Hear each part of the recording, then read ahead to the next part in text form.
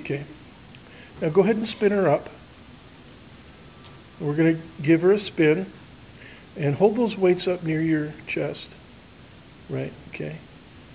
Okay, now extend your arms. And notice how she slows down. You see that? Okay, bring your arms in. And now she speeds up again. That's the ice skater effect. It's conservation of angular momentum. I'll be asking you some clicker questions about it in a second. Okay, go ahead and stop. Put your foot down. Okay.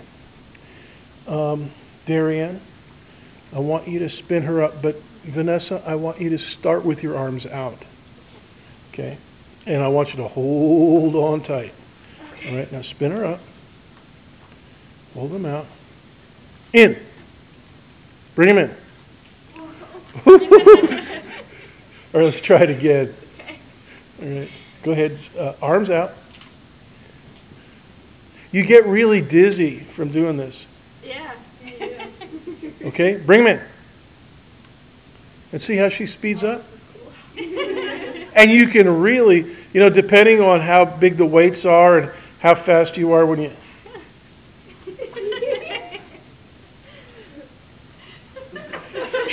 She's a psych major, so they're easy to, entertain. Bring it in. See, and here's one feature of this that I didn't really mention yet, and that... This is the best yet. One feature of this that I didn't mention, but it's worth mentioning, is this she's on a turntable. The lab stool that she's sitting on is not really sitting on the floor. It's anchored into a turntable, and the turntable is sitting on the floor, and it has really high quality ball bearings, so it's really low friction. And as you can see, she's still spinning. And finally, she's able to stop. Well, she's still... See how that works? It's kind of cool. All right, let's give Vanessa a hand.